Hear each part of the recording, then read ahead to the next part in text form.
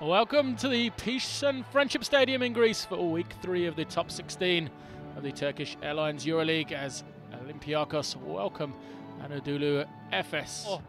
As I mentioned in the pre-game, vital game for them in the home court. The lob, Joey Dorsey throws it down. What a look from Spanoulis. Lafayette pressures the ball and forces a turnover. Then in transition, he gets it to go off the pass from Gula. Just probing on the penetration. Another miss. Cole Hines again throws it down. So Cole Hines. So now Tincheri found an open man.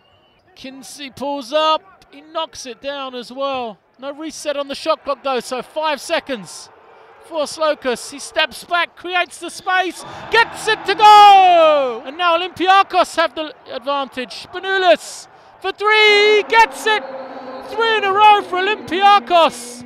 So at the end of 40 minutes of action, it's Olympiacos that get their first win, 83-65.